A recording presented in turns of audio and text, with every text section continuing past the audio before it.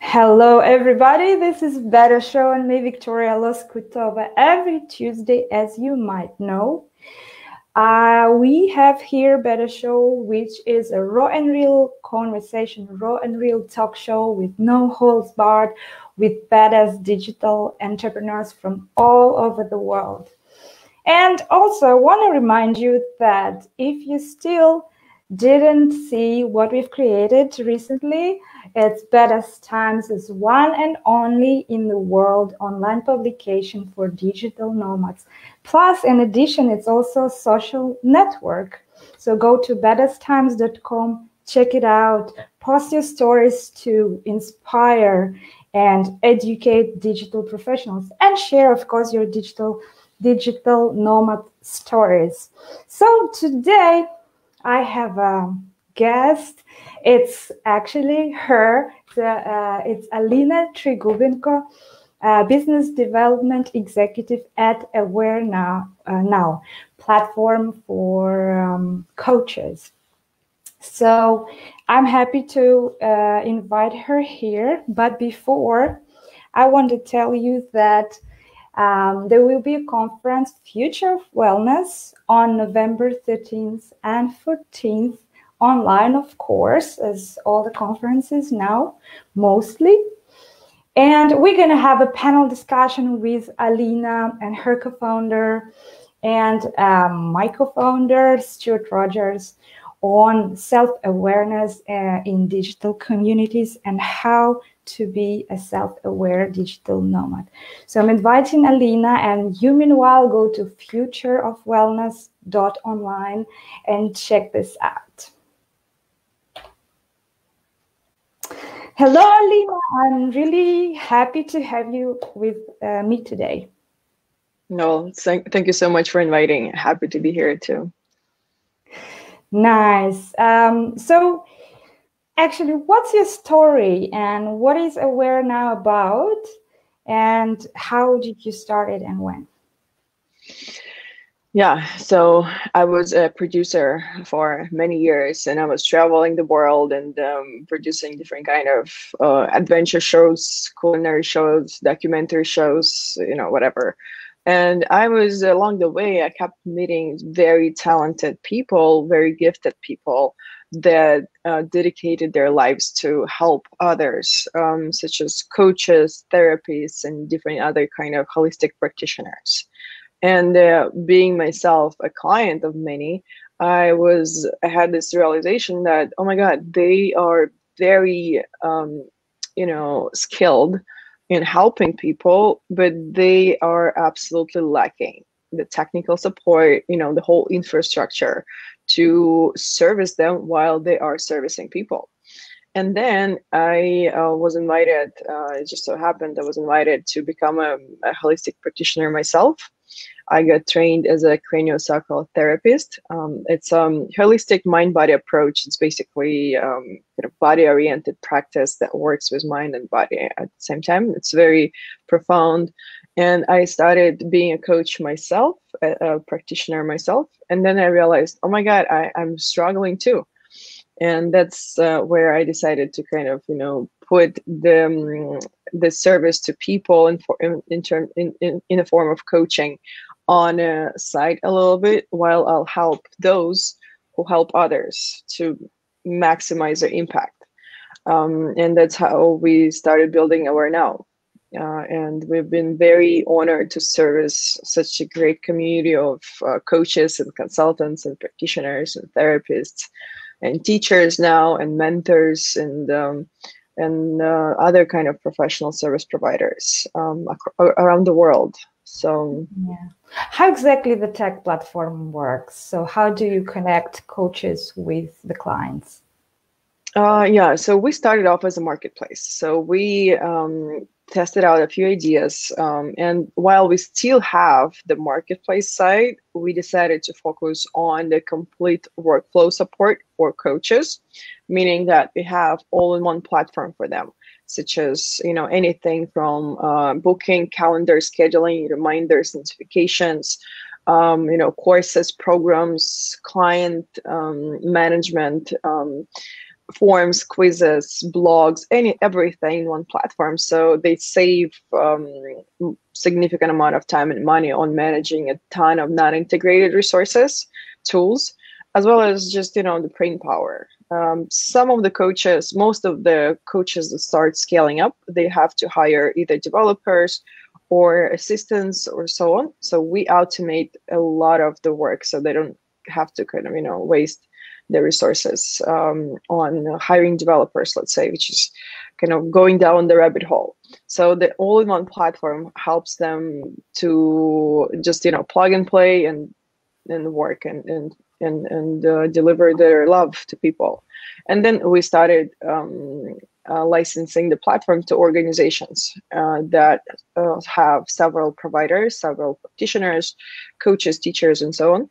So we became this platform as a service or tech enabler for organizations to scale and provide a better, more cohesive service to their clients. Amazing. Is there any assessment for coaches, or you accept anyone?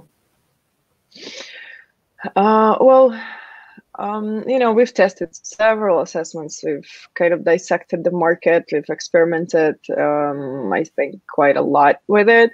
And what we realized is that actually what matters for clients is not the certifications that coaches got, nothing on the outside, but actually how coaches and practitioners make clients feel. And that's the main differentiator, main kind of determinator of a success.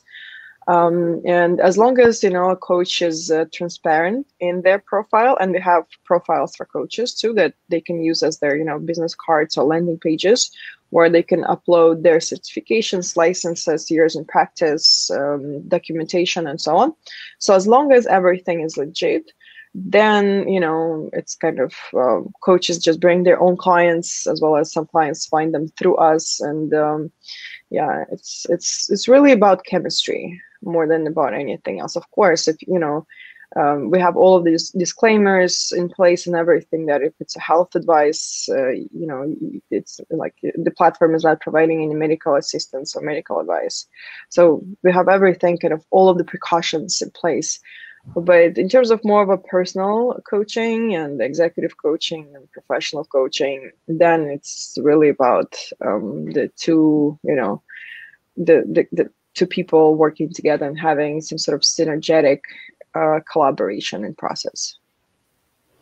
All right. Before I ask the next question, I want to tell you, our viewers, that you can actually ask the questions in real time, and I will see them here. So comment below the live stream, and I will see your questions, and I'm gonna pass them to Alina.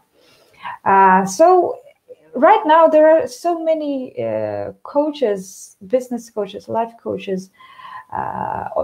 Many. It's a trend.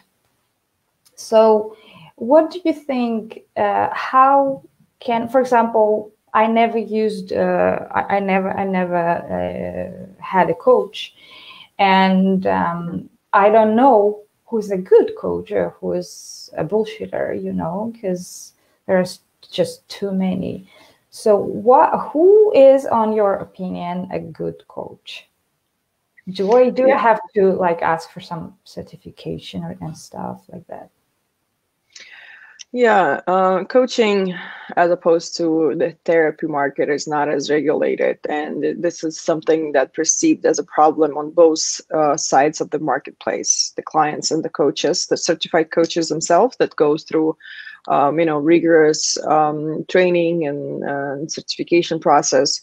Who is a good coach and who is not? Again, I think it's really about chemistry. I myself have a team of coaches, and I know that many executives that I know, they have also teams of coaches. It's usually a yoga teacher, and then let's say a business coach, a leadership coach, and then a new trend that's been kind of boiling up for some time is kind of highly specialized coaches. So let's say leadership coach for technical talent, or let's say, accounting coach, accounting career coach, and so on. So it's really, there is no kind of, silver lining in that industry.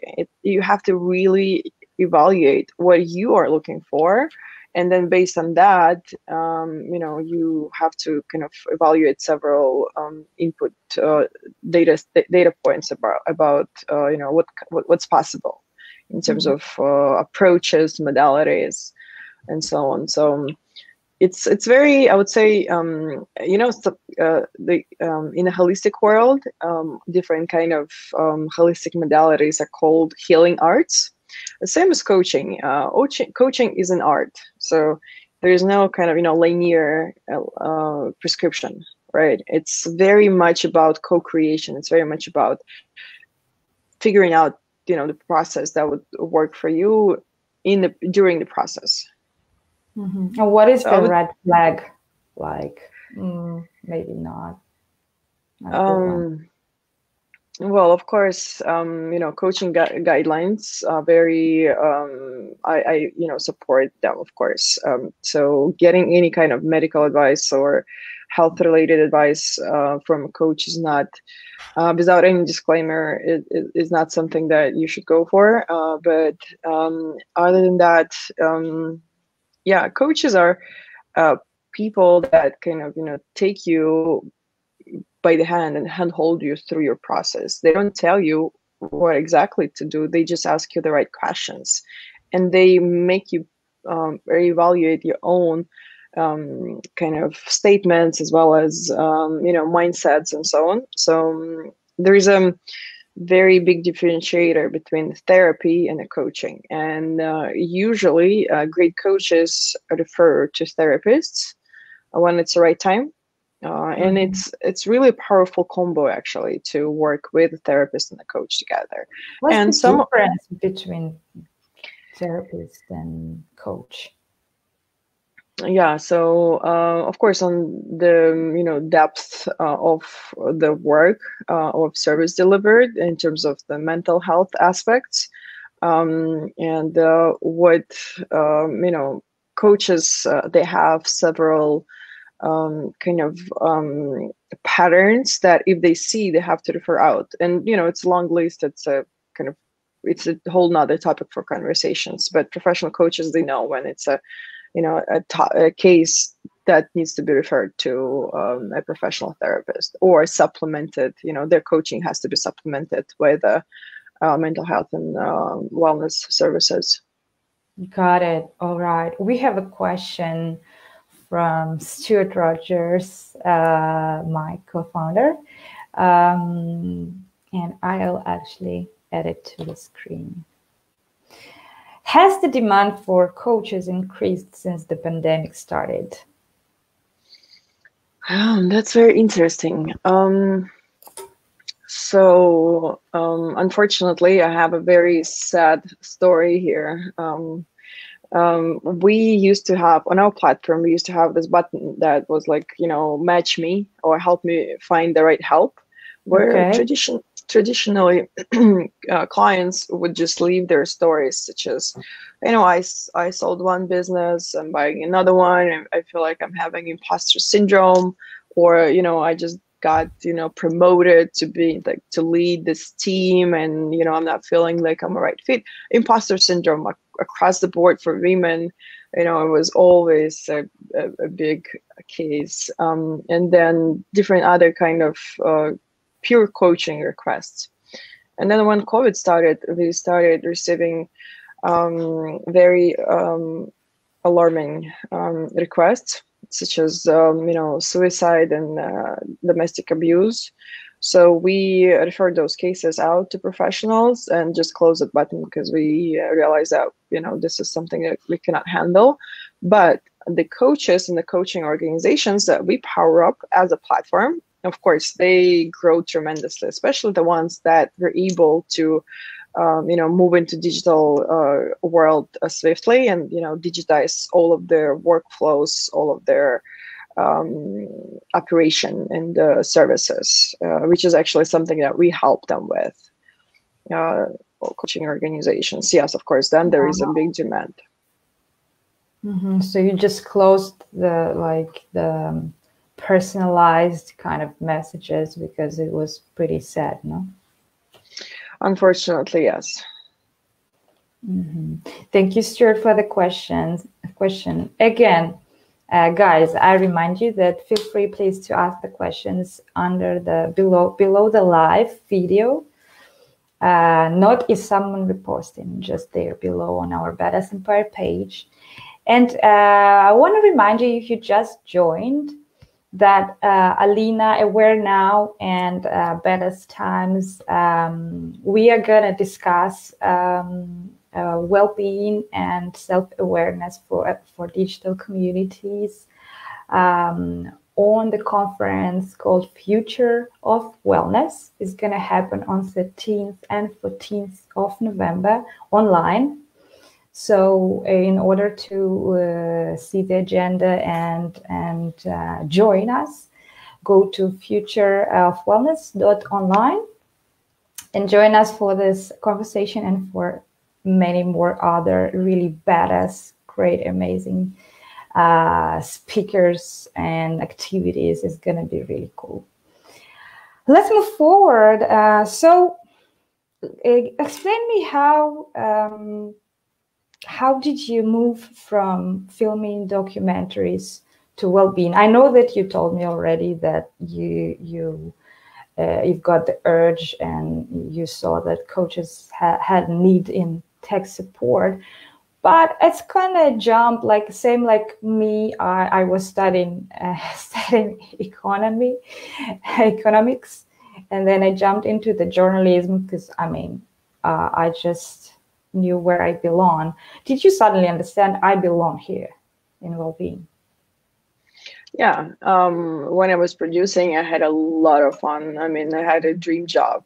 So many people told me that, hey, I always wanted to do that, but never had the courage. And I was traveling the world and filming from the helicopters, from pretty much everything that flies. I was working with consuls, ministries of tourism, and so on. And it was, I feel very blessed to be able to do that. And I was kind of, buying and selling content in Cannes Film Festival.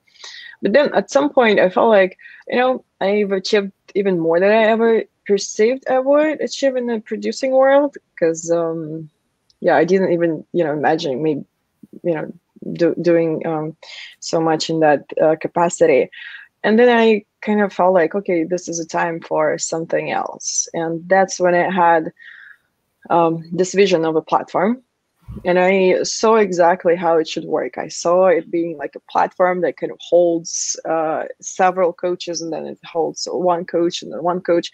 And then from there, I could see like connection to people and then to their clients. And that's where I was like, oh my God, yes, this is the next venture. And I didn't know anything much about tech. Kind of downloading a Chrome extension was the extent of how techy I was. So I had to educate myself. But lucky enough, being Russian, Eastern European, it makes it easy because we have very strong tech talent in our countries, Russia, Ukraine, Belarus. So, finding a very successful tech entrepreneur or just, tech talent, very successful, very talented, is super easy, especially when I moved to the States. I lived in San Francisco. I lived in New York, LA, and San Francisco. So when I lived in San Francisco, I was just surrounded by people that leave tech. And I was kind of absorbing everything from them. And they were generous enough with their time to tell me, kind of educate me and mentor me through initial growth stages in tech. And yeah, I'm very grateful for the community, actually. Eastern European, Russian-speaking community in San Francisco it's very supportive. Whenever you ask someone to help you with something, usually they say yes, and then they introduce you to people, and then they help you out. So without the community, I wouldn't be able to be where I am. Yeah, as an Eastern European myself and Ukrainian, I'm pleased to hear that Haven't been in America yet. How did you find your way to America? Why America? And I mean, I already hear that the community is amazing, but aren't there a lot of awareness there?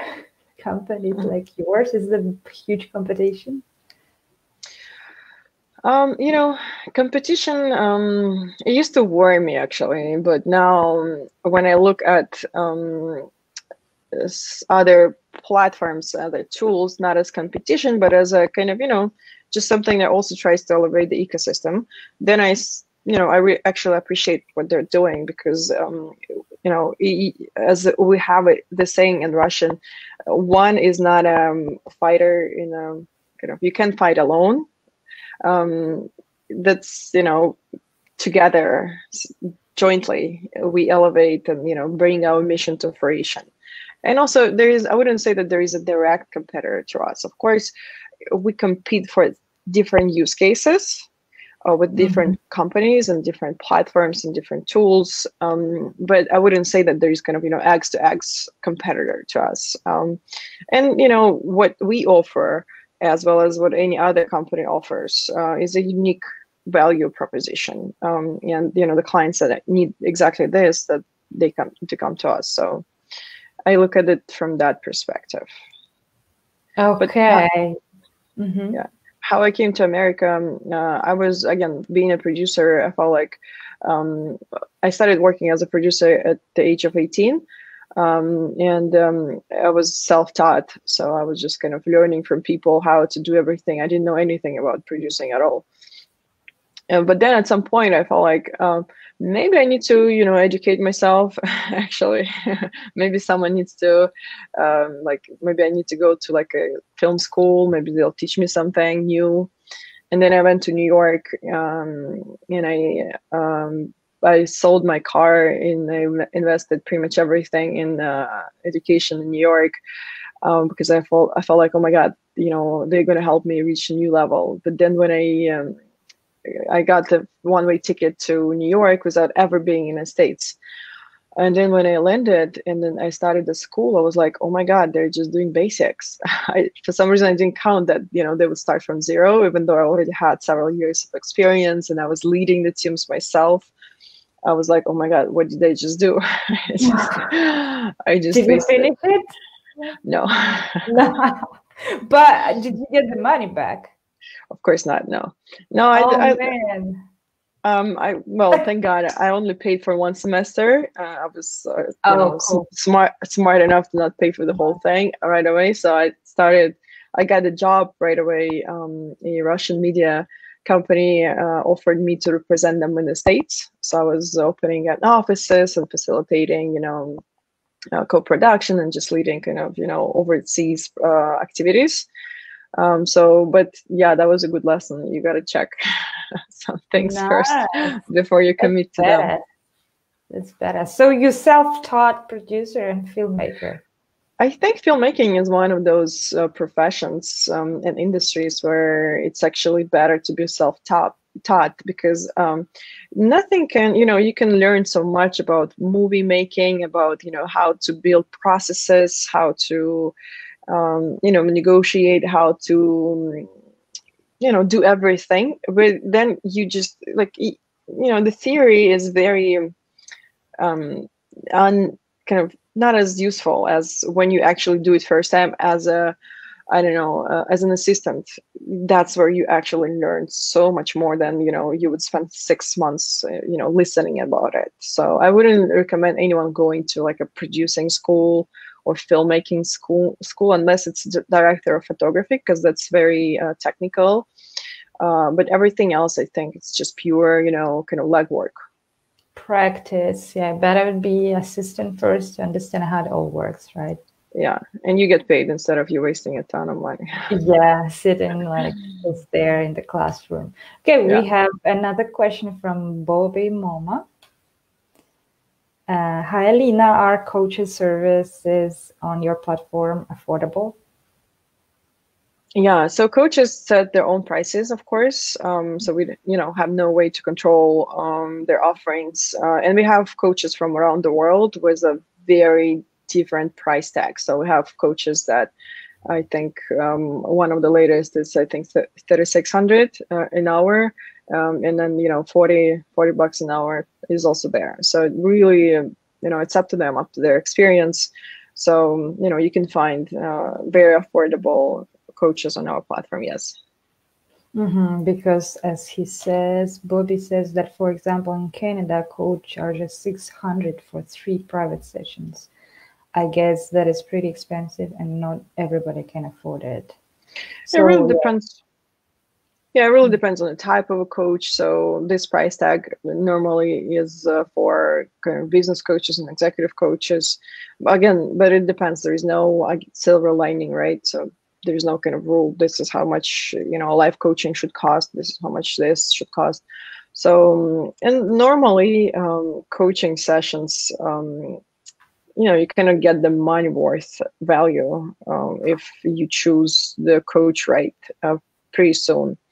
So yeah, but again, trust your own judgment and trust your gut feeling. Thank you, Bobby. And we are waiting for more questions, guys. Okay, now my playful part of the interview. We have around 20, 25, 30 minutes max. So my lucky number is 7, and it's usually aligned with time that we have. And so I encourage you to tell me a number from 1 to 7 till we have all 7 answered. I have some tricky questions for you. Let's do number 3. 3. What is your major latest fuck up? Oh my God. Well, sorry about that, but I think since I started working with so many coaches, I changed my mindset from the fuck up to a learning curve. So let me kind of dive back to the moment to the when I had the lens of seeing something as a fuck up, not the learning curve. It might take a minute. So I don't know. I don't think there are any fuck ups actually that we do at any time. It's always something that either our subconscious wanted or our conscious, and that we needed that anyway. So I'm a big lover of everything holistic, and I might sound like a hippie, but I actually believe that everything is pretty much whatever happens to us, whatever we as well, especially whatever we invoke with our actions, is something that we actually need. So, and it's for example, something like really stressful or tricky situation that you managed to, but that's not a fuck up. Fuck up is like, okay, I failed, or because we all fail, no? I don't see that as a fail. Well, I don't know. I don't think, let me think. Recently, we, again, I don't see it as a fail, but it was very stressful. We got, some fraudulent actors did a very sophisticated fraud attack on our system. So apparently you can buy on the black market fake Apple PayPal accounts, as well as stolen credit cards. So they were using that in our system, and my intuition. So I was sleeping, and then I felt this feeling at 5 a.m. in the morning. I woke up and I started checking Slack and email, which I never do. I have a rule that I first have my coffee in the morning, and then I, kind of meditate, or I get, my head together, and only then I open Slack and email, especially email. And for some reason, I started opening that at 5 a.m. And then I started seeing all of those kind of alerts from different kind of analytic systems. And I'm like, this is super interesting. Like, what is happening? And then I saw a ton of small transactions, exactly the same value. And then I texted to CTO, and he was like, yeah, something like they're all coming from different IP addresses, and most of them are coming from the same IP address. So we blocked, we emailed those users first, and they didn't respond, so we blocked them. And then later, when we got contacted by Apple, why do I say Apple again? By PayPal and Stripe, that's when we realized that, okay, that was not a false alarm. But again, it's not a fuck up. It's just something that was very stressful. And of course, we it's a increased part of all of it. business. Yeah. Yeah, unfortunately, there are many fraudulent actors, but this one was very sophisticated. The way they did everything, if not my intuition, I don't think we were able to stop them so quickly. Do you trust your intuition 100%? Of course, always. Yeah, that's the only navigation kind of GPS thing that is out there, I think. So yeah, what I know is that like cybersecurity now is really important, and it's gonna be even more important with tech development. So I wish you this thing never happen again. Yeah, I wish everyone the same too. Yeah, Stuart is asking, in some places, coaches have gained a bad name thanks to shady advice and dodgy client acquisition practices. What do you do to make sure your coaches have great reputations, and how can we fix the perception of coaches in general? That's that's a great question. Thank you so much, Stuart. Fixing perception of coaches. I believe that coaching industry, with the huge booming demand to its services, will go through transformation in the next couple of years, because a popular industry like this cannot go unregulated for this long. So for example, one of the early signs of that are, let's say, supervision, which is a very well-established practice in a therapy field. It's getting more and more kind of mainstream in the coaching too. So coaches getting kind of constantly supervised and working with mentoring coaches, shade advice and reputation. I don't think I have an answer for that because again, the regulations are not there to establish certain safety nets in place, and as long as they're it's kind of wild west, we can do only so much to prevent that. But in our platform, so how we work, we have the software as a service and the platform as a service, where we support any organization, any coach. And then we also have the marketplace. So in order to be visible in our marketplace, they have to go through our own verification and interview. So we have a 3-step process that we've developed throughout the years. And it's an internal framework on how we make the decision of allowing coaches to be visible, kind of, us to represent them. Again, I can spend like another couple of hours just describing and discussing that. But I think it's up for organizations. I think affiliations with organizations sometimes can be some sort of sign of a quality assurance and quality standard in the practice of that coach. So I think I would personally, I don't look for them myself, but simply because I know a lot and I'm kind of insider in the industry, so I know how to judge quickly.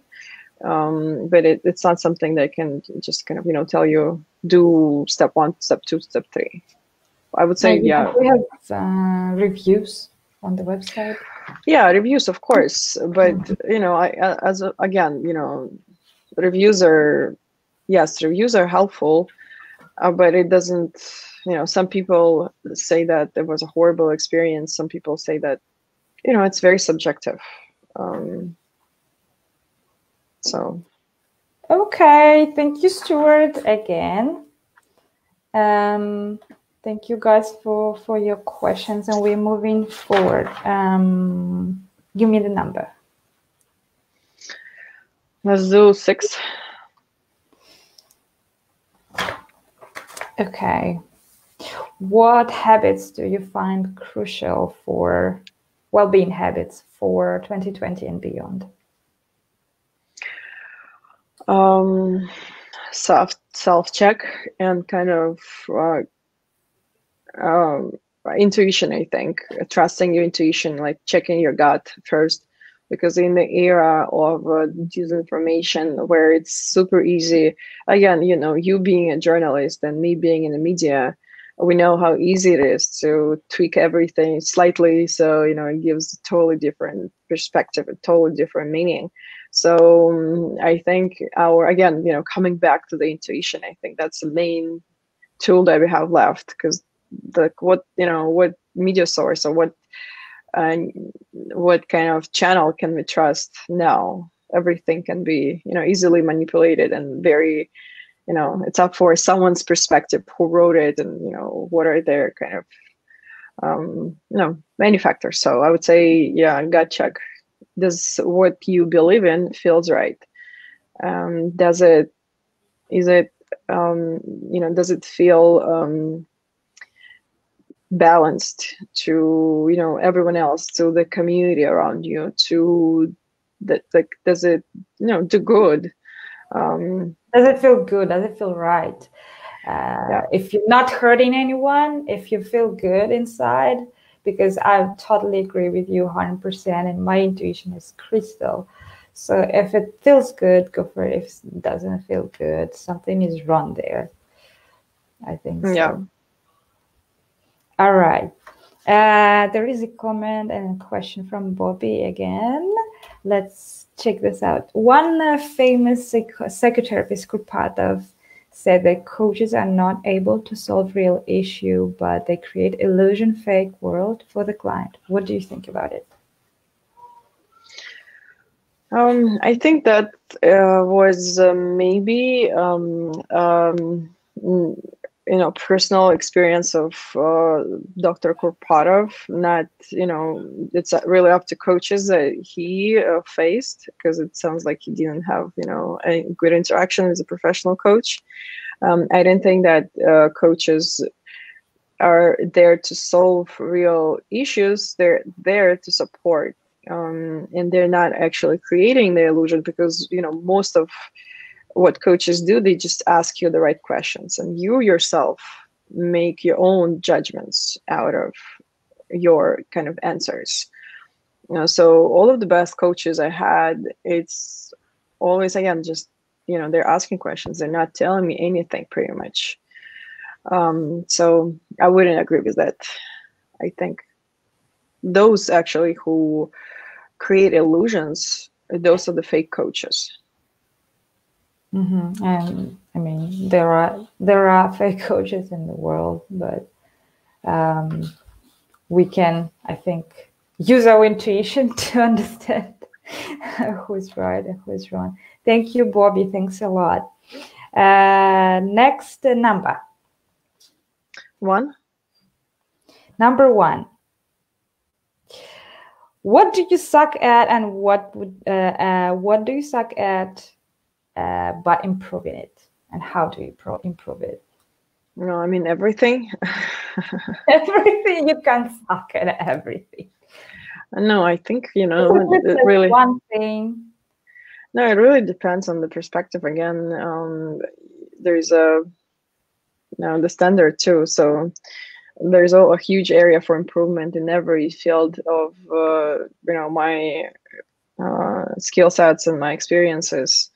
So I would say everything. That's a kind of the design of life, to improve everything, or kind of grow. What are you working at most intensively right now? Your feature quality or knowledge?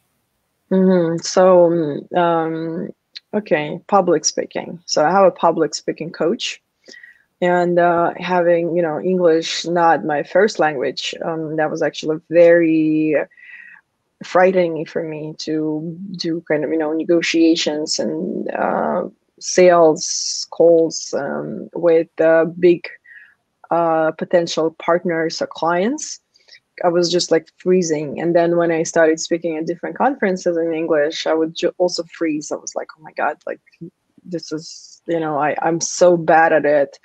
Why would I do that to myself? So it was super stressful. But then I started working with a public speaking coach.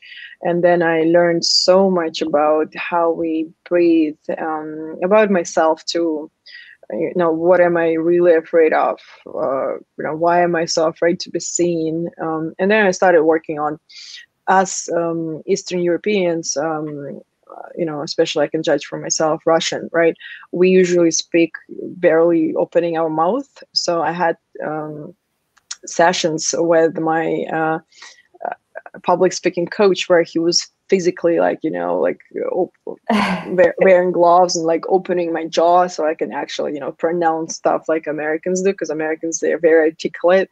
And I have a huge love and respect for the way Americans speak and their communicational skills and their professional skills. They're loud, they're like presentable and loud, they're not frightened like to say anything in public. That's right.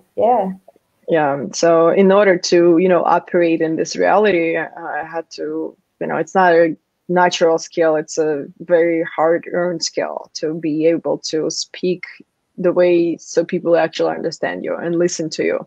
It's still a work in progress. I'm in the beginning of the journey, but it made a huge impact on my life, on my professional communications, on my self-judgment, and just overall business life. Actually talking to people and not feeling insecure, it's a huge thing. Right. Yeah, I can relate. Next number. Let's do 2. Next one. Okay, if you could create your digital clone, what well-being skills would you have? Well-being skills? Mm-hmm. That's an interesting question. I wonder how you came up with it. What well-being skills? Well, I assume that pretty much everyone. Yeah. I assume pretty much everyone would answer the same thing. I would stress less, or I would eliminate the whole stress, capacity out of my body at all. So there would be no stress. Because stress is so, I mean, of course, some degree it's useful, but then it's just such a waste. It's a disaster for our bodies, for our mind, for our lives, for the community, for the family. So I would say stress. I would eliminate stress. Mm-hmm. Something else you would add that we human maybe don't have?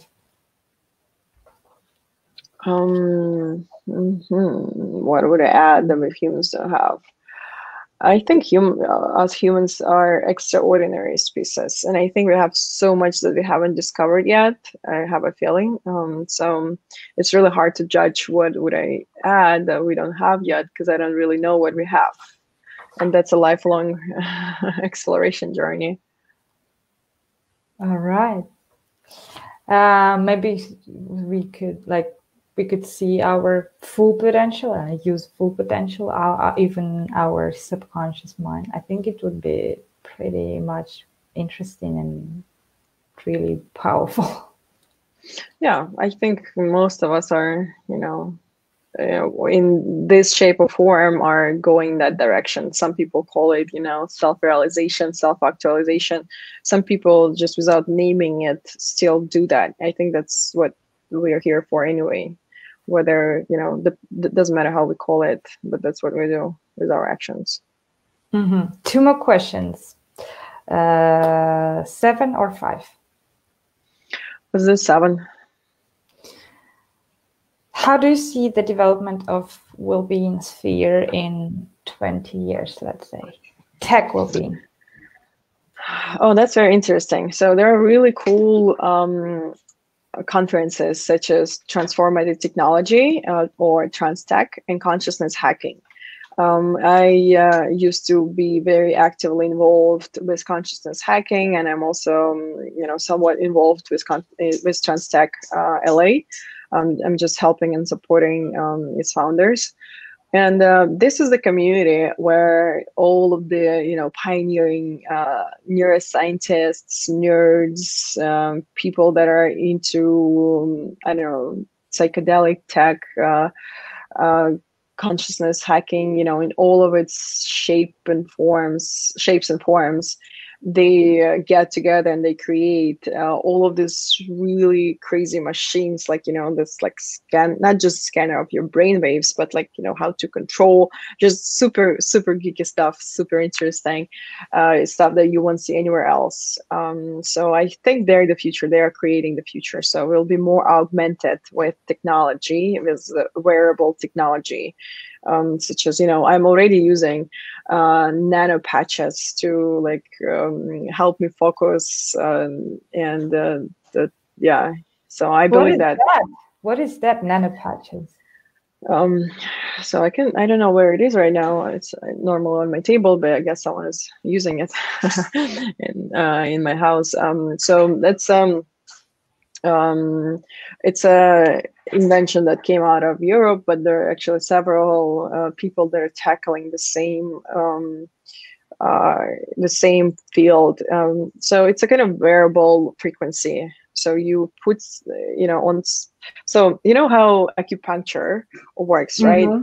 There are Mm-hmm. several spots that are extra kind of not sensitive, but extra impactful if you influence on them, or if you do something, apply like needles. So it's the same principle, but instead of needles you apply frequency. So basically you can have like a whole day acupuncture, and it's proven by thousands of years that acupuncture works. And then let's say if you apply acupuncture to like several spots here, it helps you focus your brain.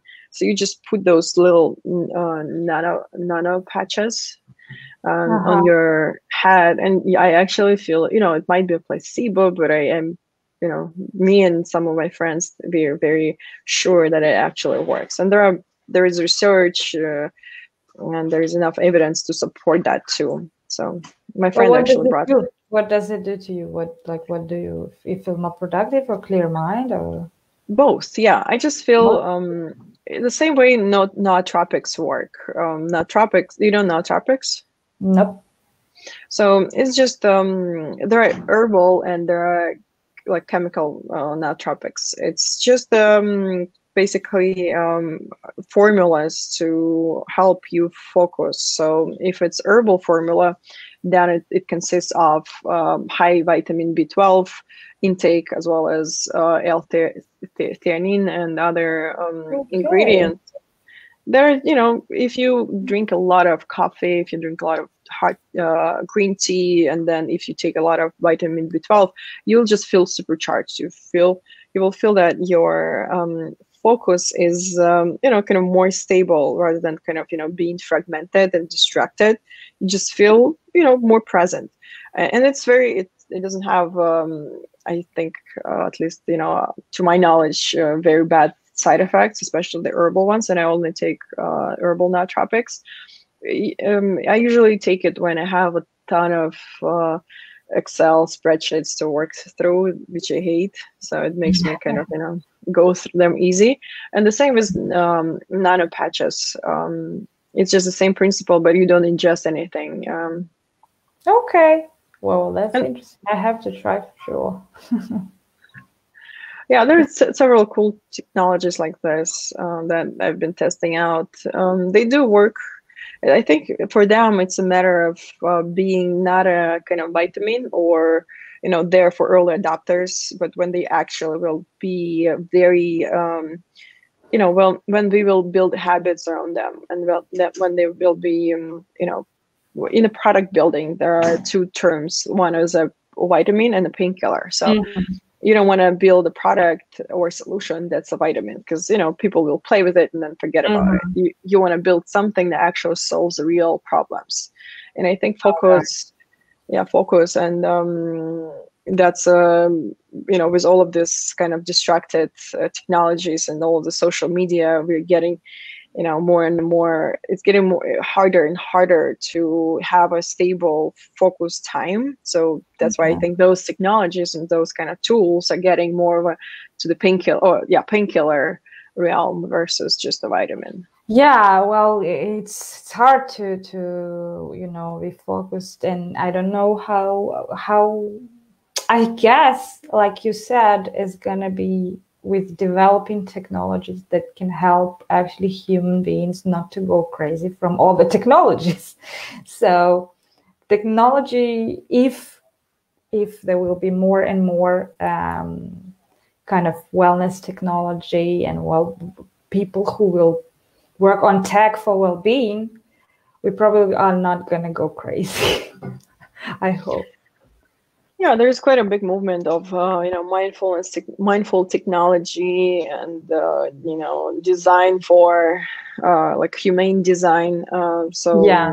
And there Mhm. is there are quite a number of loud, impactful speakers that are spearheading and bringing knowledge about not so productive, not so kind of useful for us design. Yeah, I Um, think we can discuss that forever, but we have to wrap this up. So yeah. the last question is, what are you personally gonna do to help digital community to stay healthy in our rapidly developing tech environment? Hmm. Um, well, with our platform, with our now, we don't just support and help coaches and coaching organizations partially by, creating efficiencies and making everything intuitive and easy for them. We maximize their impact so they can help more people at scale. And that's how we see our contribution to the community. So if, let's say in our certain research studies, we realize that coaches on average spend only 41% of their time working with people. The rest is kind of admin, backlog management, and so on, something that can totally be automated, at least partially. So we are on a mission to double their impact, maximize their impact, so they can help twice more people. And us getting easier access to the right help at the right time is us as consumers of coaching and consulting and therapy too, is our mission to just kind of help both parties to connect and work more efficiently and maximize the impact of coaches. Okay, so I guess you're gonna kind of scale internally, yeah, inside of the company, and improving the services to help people be more healthy and find and coaches to find the clients and vice versa.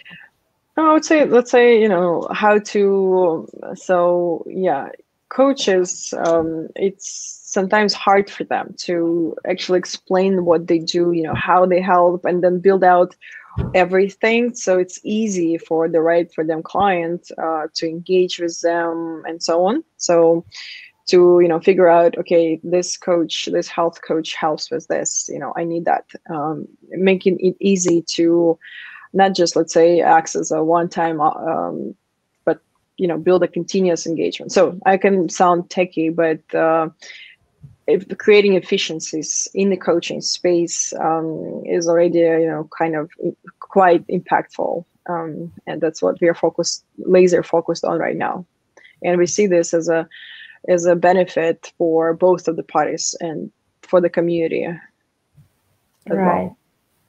Well, this been a pleasure to talking to you today, and having you here. And this is a very important topic nowadays, and I would spend hours and hours to discuss this, but unfortunately, we already spent an hour, and it's been like 5 minutes. I'm really grateful to you for being here with me and discussing this important things. Thank you so much, and I'll see you around. Thank you so much. Yeah, thank you for the questions. I think I'm gonna, go on with my day and still think about them. So good job on crafting those questions as well as this experience. Thank you for giving the platform for people like me to talk and express why we do what we do. And yeah, thanks a lot. Thank you. Guys, and I want to remind you again that Alina, me, Stuart, we're now a team and Better Times team. We're gonna be participating at the panel on Future of Wellness conference, which is gonna happen on the 13th and 14th of November online. And we're gonna discuss an important topic of self-awareness in digital nomad communities. It's going to be great. And by the way, you will be able to listen to the great people like Deepak Chopra and other celebrities, and you won't regret it for sure. So go to futureofwellness.online, check this out, and join us 13th, 14th November. And of course, don't forget that we just started the one and only, I will not be tired to repeat this every time, online publication for digital nomads and social network all in one called Better Times. You can share your stories, expertise, knowledge, and nomad news absolutely for free. Come there, write for us, message us if you have any questions, and let's create this amazing digital nomad publication together. bettertimes.com. And me, love you. See you soon. And don't forget, be nice and don't be a dick today. See you.